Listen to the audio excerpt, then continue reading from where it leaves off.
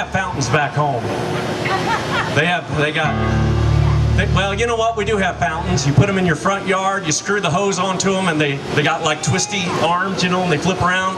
They hurt like hell when they get you just in the wrong place. But all right, we're going to do a song about the girls back home in Peach Grove, Kentucky. That's where Straw Boss hails from.